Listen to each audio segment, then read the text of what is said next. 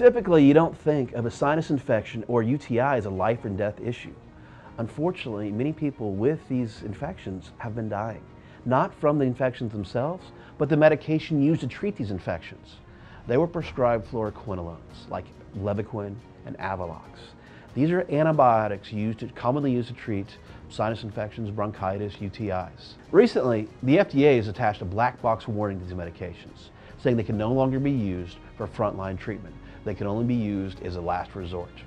The reason is fluoroquinolones cause a breakdown in collagen in your tendons. It first presented in Achilles tendons, hand tendons, but turns out your aorta uses the exact same collagen, and these aortas are rupturing. And when an aorta ruptures, unless you're in a hospital, you're probably going to die. If you or a loved one use Levequin or Avelox or one of these other fluoroquinolones and suffered an aortic dissection or aortic rupture, give us a call. We'll be glad to help. No matter how old your case is, no matter how long ago it happened, we might be able to help. Some states allow for what's called discovery.